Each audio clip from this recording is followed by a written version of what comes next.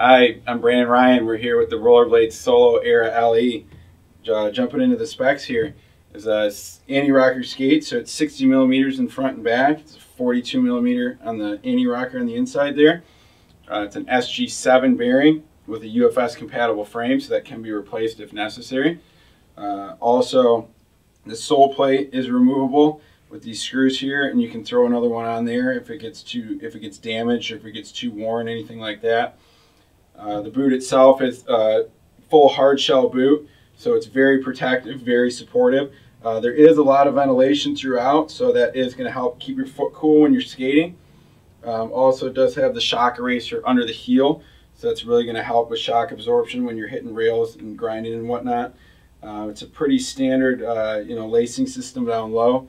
There is a ratchet power strap across the forefoot here, which is really going to help lock your heel back into the correct spot.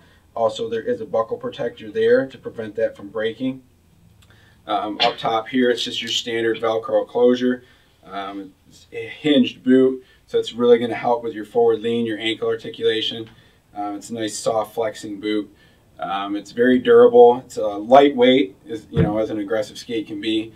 This is the David Sizemore limited edition skate, so that's cool. I would recommend this for your solid intermediate level skater, and this is the Rollerblade Solo Era LE.